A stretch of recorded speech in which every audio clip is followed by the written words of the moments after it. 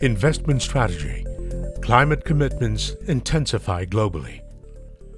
On Earth Day this year, US President Joe Biden pledged to cut US emissions by 50 to 52% by 2030, in the latest step up in Washington's commitments to fight climate change.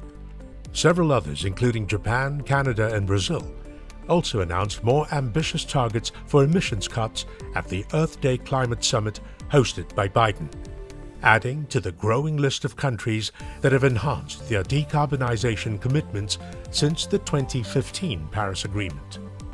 Chinese authorities issued an updated catalogue of economic activities eligible to be financed by green bond issuance, known as the Green Bond Endorsed Projects Catalogue.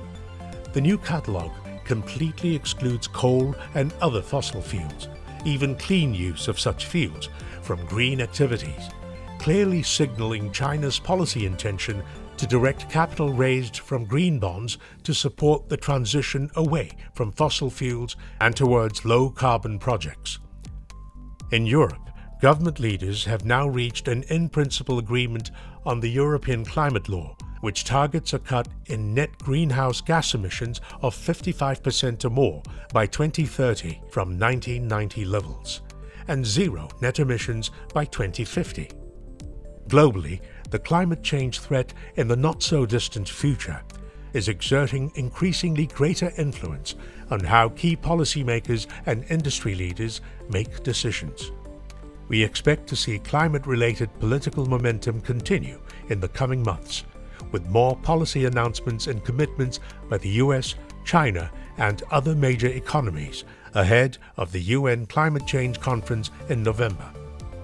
Bottom line, as policymakers worldwide continue to strengthen their response to the threat of climate change, new risks and opportunities are emerging for businesses and investors, including opportunities in renewable energy as well as decarbonisation technologies such as carbon capture and storage.